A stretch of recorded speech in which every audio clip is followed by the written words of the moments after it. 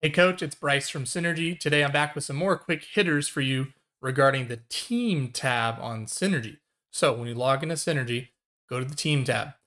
Down here in your filters with conference, if you have a drop down like this, you can actually choose more than one conference if that's of interest to you to see a list of multiple teams from similar conferences in this sort of team view. So for example, I could go and do the Mountain East, and then I can click this drop down again and I could type in the PSAC, and then until as many conferences as I want. So just something to keep in mind is that ability to have multiple conferences here in this filter if that's of interest to you. So for me, I want to go to a specific team. I'm going to go to CalPA.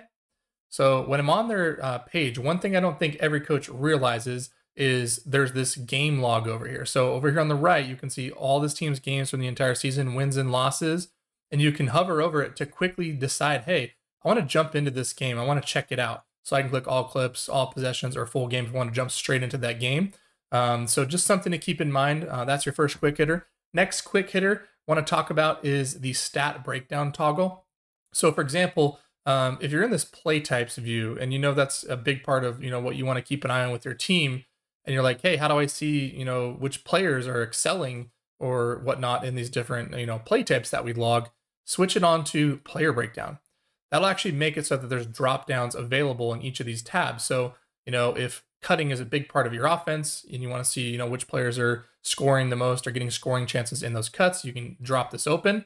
And then just like that, it'll have all those players and as well as their ratings to show you kind of how they're doing. So just something to keep in mind. You don't have to go to a player page to see all their play types. You can actually see how they're doing within these play types, under the team tab as well by having this toggle on. All right, so next quick hitter, talking about some of these toggles. One of the things you can do is when you click on your name and go into settings, you can actually change some of the stat defaults. So right here, if you want to make sure that you're only seeing total possessions, number rank versus percentile rank, you can actually save those changes in here if that's relevant to you. Okay, so next quick hitter I want to talk about is on the shot types tab. What you do is go to the shot clock under 4 seconds or equal to 4 seconds. That will help you to see with that player breakdown on as well, who is getting all the shots late in a shot clock. So like for this particular team, it's Collins and then McClurg.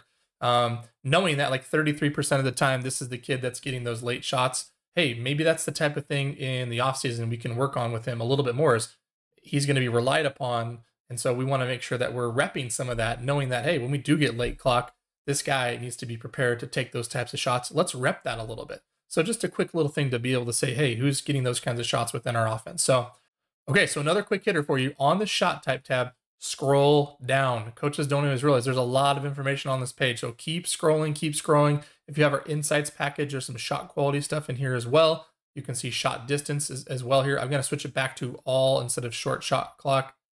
When I go all the way down here to per player breakdown, there's all kinds of different sort of ways for you to see different filters. So if you want to go to, points per shot and see your players in here on the types of shots they're getting and the points per shot that they get on those types of shots, you can do that. But one thing that's really interesting, a lot of teams, they care about how many threes they take, analytics, right? You can actually go down to one of the filters is 3-point attempts per field goal attempt. Keep in mind, you can only have one of these selected at a time in this particular view, but what I can do there is then I see, hey, who's a dead three? Who's taking the majority of their shots as threes? And we can see on this particular team, Whitehead and McClurg, almost half of their field goal attempts are 3-point attempts. So something that can be pretty relevant from a scouting perspective, but also self-scouting and seeing, hey, are we, doing a good job of following the instructions of the coaching staff in terms of the types of shots that we want to get.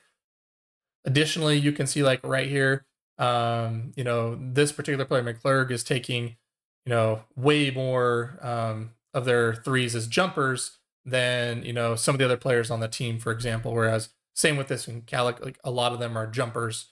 You can see how many of them are catch and shoot, how many of them are unguarded and guarded. So definitely an area to take advantage of. Find the filters that matter to you. It could be anything, it could be shots missed, and you want to, something as simple as that. So use this player breakdown page. Again, it's on the shot types tab within a team.